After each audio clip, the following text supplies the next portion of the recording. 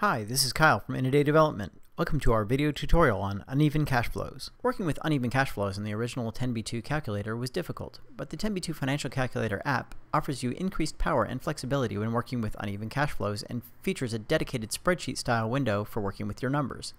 You can access the uneven cash flows window by hitting CFJ or using the View menu.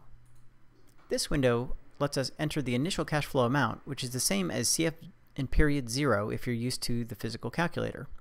By default, there's one additional line of payments in which you can enter an amount and a number of times that amount of cash flows either in or out.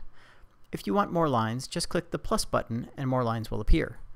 To enter data, just double-click on one of the fields in a row and type your numbers with your keyboard.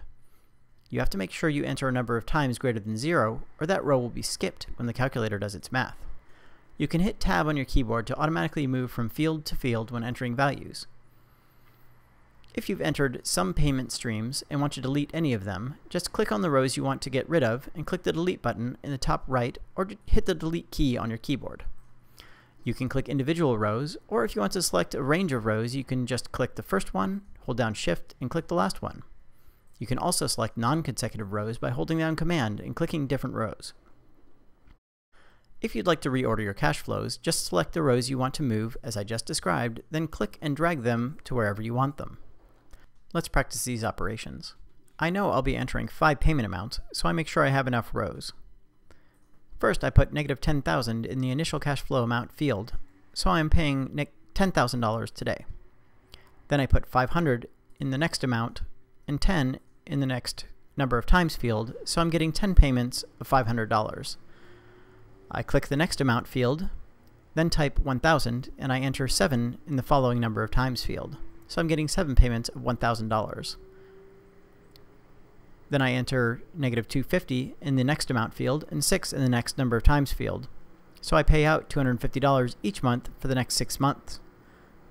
I enter 0 into the amount field, 12 into the number of times field, so I pay nothing for a year.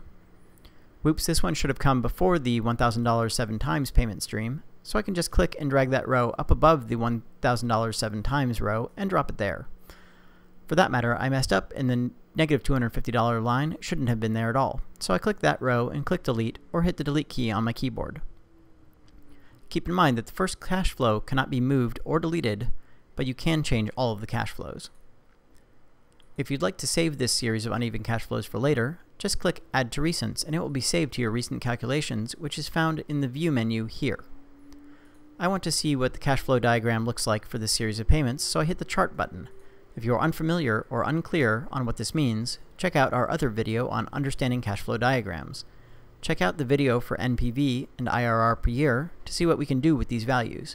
Thanks for watching, and make sure you get your 10b2 Financial Calculator app from the App Store for iPhone, iPad, Android, and macOS.